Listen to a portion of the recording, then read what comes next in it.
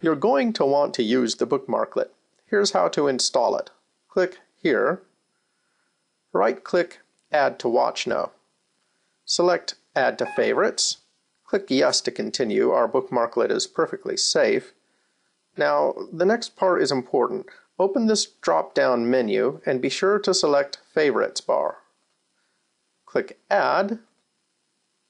There's the bookmarklet in your Favorites bar.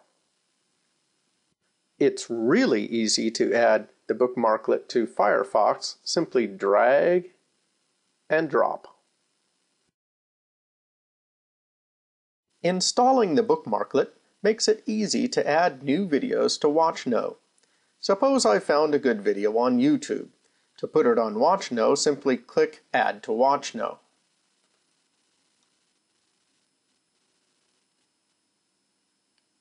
Here's how I might edit the video information. Choose a category, like this. Click Science, Life Sciences, Plants, Photosynthesis. As to the title, we should remove the producer's name and put it down in the producer field. The owner, by the way, is the same as the producer in this case, so we can put it there too. I want to add that this is just a snippet. I delete the unhelpful description that's there and write in a quick but helpful one of my own. A snippet from an amusing song with simple animation. The song is cut off after a short time, but the snippet is fun. I might want to elaborate that later. It's on the short side. Now, the license. It's proprietary because it's owned by the producer. My best guess at the age level is 7 to 18, but you can edit this if you disagree. Finally, while I liked the video, it is just a snippet, so I'm giving it 3 stars, meaning usable, a perfectly respectable score. Hit save. And the video is successfully saved. Let's talk about how to edit the directory. I'll work in the British Isles History category. Let me open it up. Here it is. I want to rename the whole British Isles History category. How do I do that? Right-click the folder name, then click Rename. I'll type in History of Britain and Ireland. Press Enter and I'm done. It automatically updates. What is Medieval England doing here? It has no videos in it. I think I'll delete it. To delete it, simply right-click the folder name, then select Delete, then OK. I guess William the Conqueror belongs under a History of England category, but then we need to create a History of England category. How?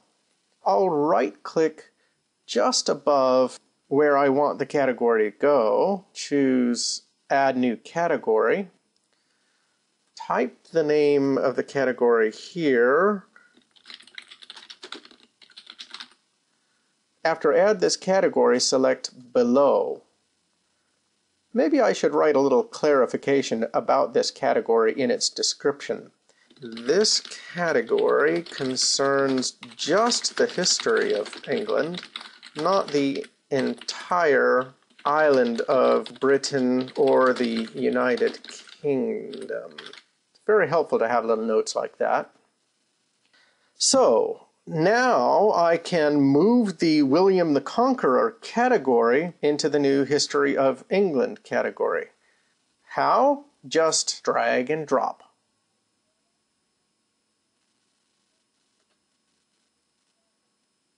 And there's the new location of William the Conqueror.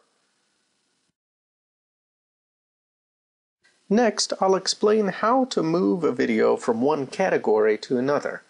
Let's say I was looking in the Edition category and I came across this video listing, Introduction to Edition with Carrying. I noticed that it would be better placed in a subcategory, Edition with 2 and 3-digit numbers. How do I recategorize the video? I simply grab the title and drop it into the new category.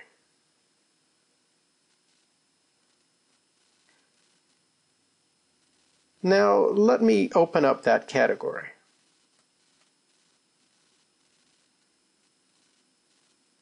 There's the video. You can also recategorize a video from its own display page. Here's a video about Magritte. You can see that it is in the Artists category, but it really belongs in the Magritte category, which is here. How do I move it? Simply grab the title and drag it to the new category. Now let me open up the Magritte category.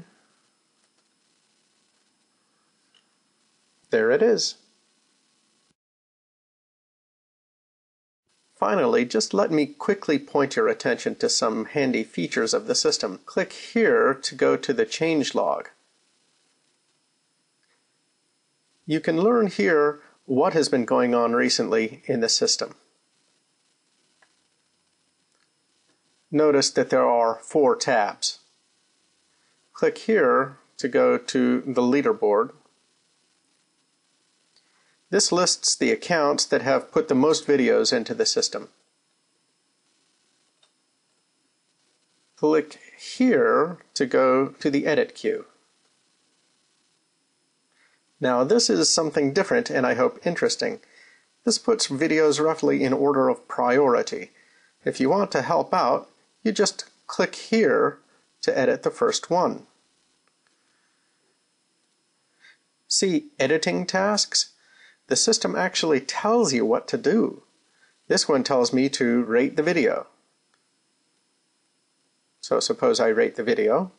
I can click here to save my changes and go on to the next item in the queue. And I can click here to return to the queue. You might want to click here and play around with the handy filtering options. Finally, I want to show you your profile pages. Click My Profile here. There's lots of tasty stuff here. I'm not going to go over it in detail, but I did want to point out the Statistics page and the Favorites page. And note that all of these pages can be made public or private. They are private by default. We really hope you'll enjoy contributing to WatchKnow. As I hope I've shown, it's not too hard, and it really is a great resource for kids.